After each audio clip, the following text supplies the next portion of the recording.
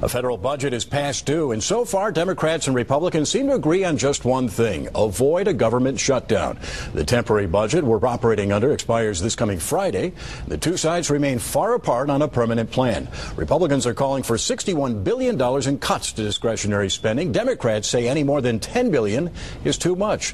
Congressman Peter Roskam has been chomping at the bit to discuss this issue, and he's a Republican from Wheaton, and he joins us in Washington. Good morning, Congressman. Good morning, Dane. What is the latest on a budget compromise, or is it almost certain we're looking at yet another temporary spending bill? Well, House Republicans were joined by Democrats in the House in passing over a short-term solution that was a little over a week ago. And the Senate has really failed to act other than putting another short-term proposal forward.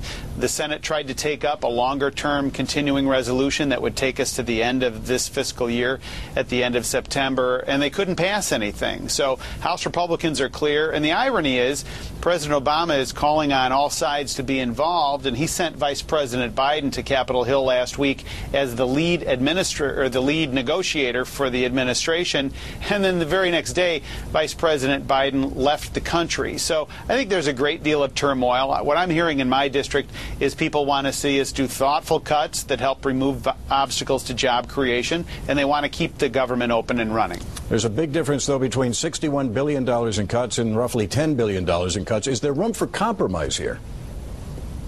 Well, I think that the Senate needs to come forward with a plan. So far, we've seen Senator Durbin that has drawn a line in the sand, but the Senate hasn't produced a product for a long-term solution to this. And this is, remember, last year's work. What we're ultimately needing to do is to turn the page to deal with the budget for 2012, which is what Congress was elected to do. And then we've got some other conversations about how we move forward to try and create more energy in this country in light of the fact that gas prices are now knocking on the door of $4 a gallon, and we've got continued turmoil in the Middle East. There's a great deal of work that Congress needs to do, and my attitude is, and I think most folks, is let's get about this and let's get this done. Well, in fact, how do you fix the budget problem then if it's just being extended on a piecemeal basis? There's really no permanent fix we're talking about right now, correct?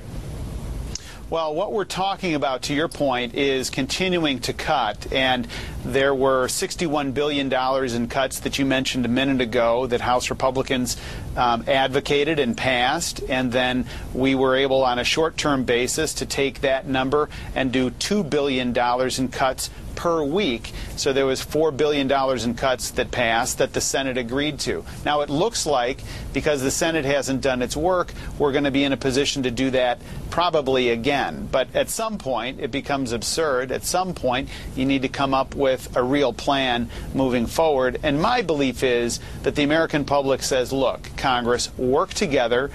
The government got bloated over the past 2 years. Trim that down in the same way that families have to deal with it, and get on with the business of governing, and enough with the game playing. Are you comfortable with that $61 billion figure, or do you, as a moderate Republican, think that may be going too far? Is that being pushed by the right wing of the party? Look, the $61 billion figure is a thoughtful number, and there was a great deal of effort that went into that, and the House spent 4 days debating that in a very open process, and ultimately came to that number.